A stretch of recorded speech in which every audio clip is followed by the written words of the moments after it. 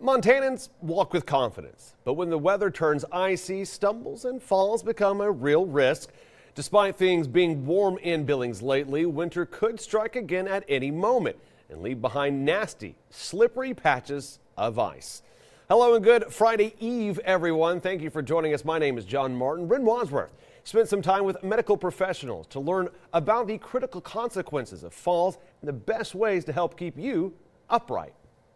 Even in warming weather like this, there still remains pockets of ice and slick surfaces, and the potential for falls from anyone.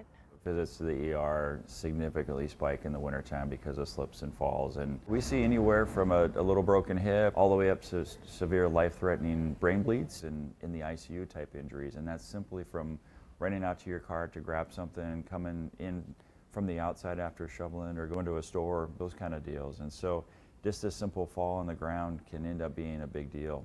And Montana isn't alone. In 2021, the CDC reported nearly 7 million falls across the nation. Nearly 45,000 of those falls resulted in death, 234 of which happened in Montana. McKenzie does say there are many factors that can turn a small fall into an emergency call, including the use of medicines, the weather, and footwear. Dr. McKenzie also emphasized that those who are older are more at risk. He estimated that more than 20% of the elderly population that falls and breaks a hip will die within the year.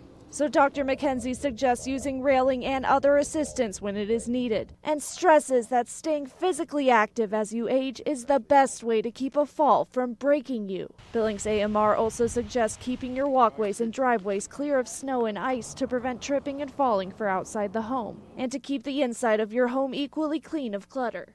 One of the best ways to prevent falls anytime and anywhere is to move slow and steady. Bryn Wadsworth, Nonstop Local.